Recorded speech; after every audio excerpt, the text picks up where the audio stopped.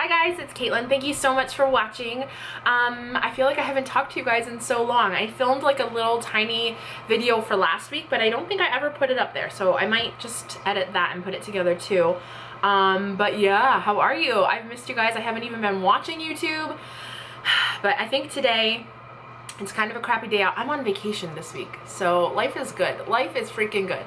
I'm on vacation and today is kind of cloudy out and rainy, so we're gonna head to the library and rent a few books for the boys, and I might just spend my afternoon watching YouTube videos and catching up on you guys because I miss you and I feel like I have no idea what's going on with anybody. So thank you guys so much for watching my video. I really appreciate you. And yeah, let's talk about where I'm at. Where are you at in life, Caitlin? Like, what's going on? I'm thinking I'm 37 weeks post-op. That's crazy. That's crazy. I think that's where I am. My eye is always watering. Like, what the hell? So I think I'm 37 weeks post-op. I had surgery on October 12th. I had vertical sleeve gastrectomy, VSG surgery on October 12th, 2015 in Lowell, Mass. at Lowell General Hospital with Dr. Rebecca Shore. I started this process, which is really crazy, excuse me, in July of last year. So we're just about a year out from when I actually like had my first appointment and everything, which is crazy. I ate one pepperoni and I'm like hiccuping, like I'm like dying. So yeah, crazy, 1 year out. And when I weighed in the first time with them, I was 335. My weight on the date of surgery was 300.8. My weight last time, I don't know if that was the last time I talked to you. I think it was last week when I filmed, but I don't know if you guys know where I'm at. But I was 208 pounds last week. Point something, I don't even remember. And then this morning I weighed in at 206 even, which is exciting. 7 pounds away from Wonderland. You know, I'm kind of accepting the fact that Wonderland will happen when it happens. My body will agree to let go of some of this fat when it wants to. So I am excited that I've seen a loss in the scale. That's obviously something that's exciting. But again, I am still on the kick of not letting that control my life and my outlook and everything. So yeah, so it is a good thing, but not the be-all end-all of everything. So, yes, what else? Ow. You guys have dyed my hairs. Look at how red it is in the roots, because that's just the way that I work. And I have no nails on. My boyfriend is trying to guilt me and say, we're trying to save for a house, Caitlin, but you spend money on your nails. So these have been off for about 2 weeks and I'm pretty much dying and about to go get them on some point this week. So he can't talk me out of it. So we'll see. I feel like this is like, I hate this tripod. Do you guys even understand? I need a new tripod. I literally bought this one for videos, but it's like a hot mess. Ooh, so is my eye. So yeah, I feel like I don't have a heck of a lot to update you guys on. Hold on. I will say that trying to like stay on plan, not on plan, but like on a routine, not being at work has been, I always have a trouble with it on the weekends, but like being on vacation has been exceptionally hard, and I've only been on vacation for like 2 days. So I'm trying to get my water in as much as I possibly can. I have like, I can't stand the taste of regular water, so I use those little flavor square things. I just use, I think it's like a raspberry lemonade from Market Basket, which is just a local chain. I don't really like the other one, so I've drunken. I've been drinking this since July of last year when I had to start drinking water, because I never drank water before, like my pre-op stuff. So yes, so I feel like I don't have a heck of a lot to report. I don't have, I mean, I feel like recently I've had a lot more NSVs than anything. I feel like mentally and emotionally I've really recognized the changes that I've made within myself, not only obviously the physical changes, but everything that I've had to do to change my mind and my state of mind and how my emotions have changed. Yeah, so I think there's just been like little trigger situations that have brought me back to my late teenage years, my early 20s to my mid 20s to up into where I got, you know, divorced from my ex or left my ex, and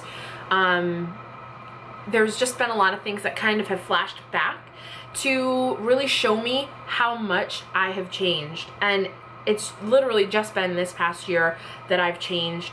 You know, just yesterday, like my kids They came home from their dad's house yesterday morning and it was a beautiful day, so I was like, why don't we just go to the beach for the day? My boyfriend unfortunately is not on vacation with us, so it was just the three of us and it was really great. But I just was thinking on the way up there, like, when I had initially left my ex with just the boys and myself, I was terrified to take them anywhere on their own. I never would have done it. When my ex and I were together, I relied on him a lot for interacting with people. I would never, you know, call the landlord or anything like that. I was just too self-conscious, too nervous. I had too much anxiety and I feel like depression to really deal with anything on my own. I always made my ex do that, and if I had to go out grocery shopping and I had to take the kids, I made him come with me because I felt like I couldn't handle having two kids. I felt outnumbered, and that was just a real big trigger for me anxiety-wise.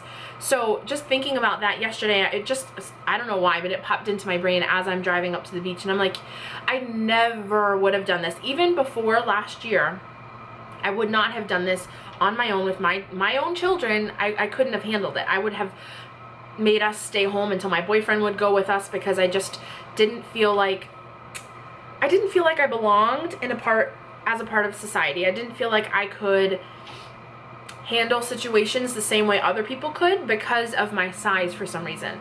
Not for some reason. I always kind of pictured it like, okay, so if they are running down the beach and somebody snatches them, my fat ass is not going to be able to grab them. It's not going to be able to run after them in the sand to save my child. If they go into the water and they get, you know, sucked out, am I going to be able to run down there and save them? Like, I have a lot of irrational fears when it comes to things like that, and I still do. I still, like, yesterday I was like, oh my god, like, the waves are huge, I have to, like, be very careful because my kids are going to get sucked out and sharks will eat them.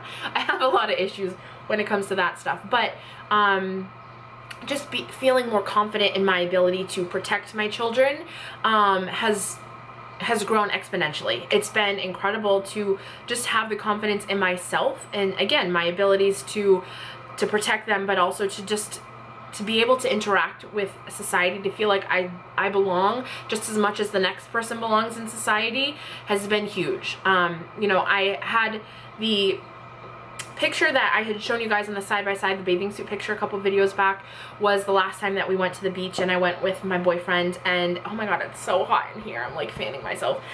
We had gone to the beach as a family, and I literally had to pep talk the shit out of myself to A, put on a bathing suit, and to B, make myself participate in life that week.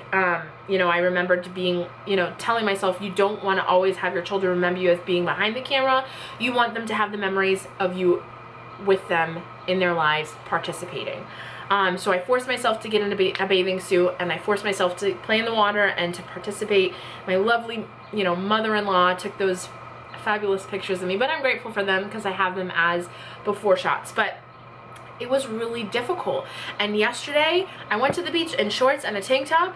I pulled those bad boys off as soon as I got on the beach, and I had my little tankini thing on and bathing suit bottoms, and I literally lived in those. Like, I didn't care. I didn't care if my gut stuck out a little bit farther than the next girl's, if the girl in the bikini who's gorgeous and tanning and her butt's hanging out, you know, down the beach from us, that she looked way hotter than I did. I didn't care. Like, I was literally focused on my children and I having fun, soaking in some sun, although I don't really look like it, but I did tan, you guys. I'm pretty tan for me. I'm pretty tan. But no, it was just really incredible to be like, I'm in a bathing suit. I'm gonna be in a bathing suit all day. I don't care. I'm gonna lay out. I'm gonna be in the water. I'm gonna run because my child wants me to chase after him in the sand. I'm gonna run in my bathing suit. And guess what? You don't want to see it? Don't look. It's like it's like an incredible aha moment. Like, if they don't want to see you, Caitlin, they don't have to look. That's on them.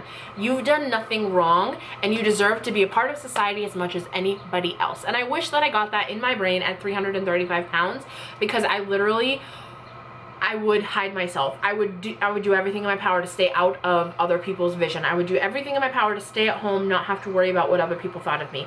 And now, the fact that I can just say, suck a what? Suck a what, bro? If you don't want to look at this, don't look, right? It's incredible.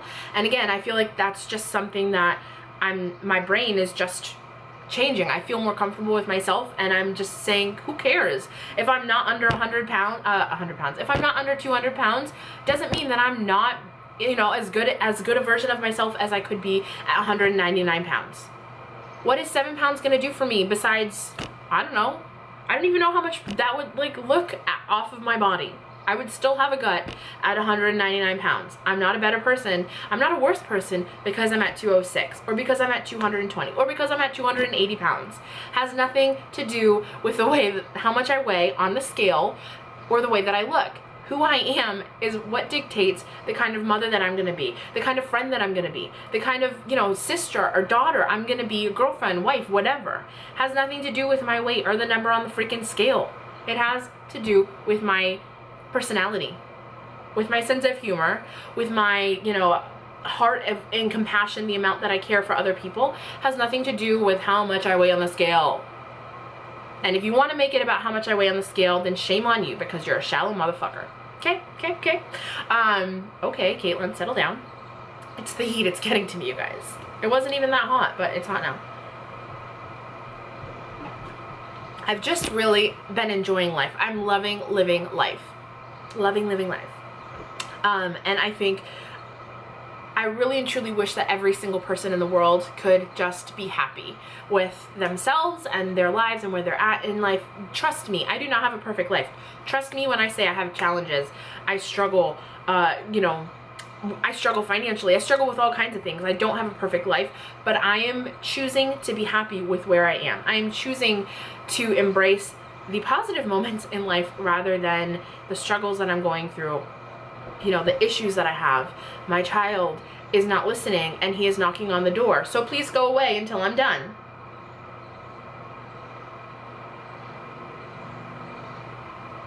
So yeah, so I am really just focusing on living a better life, living a better version of me, who I am, and so far, so good. So far, I'm like really loving the changes that I'm seeing and the state of mind that I'm in. So there's that. That's really all that's changed this week. I mean, it hasn't even changed. That's just kind of where I'm at this week.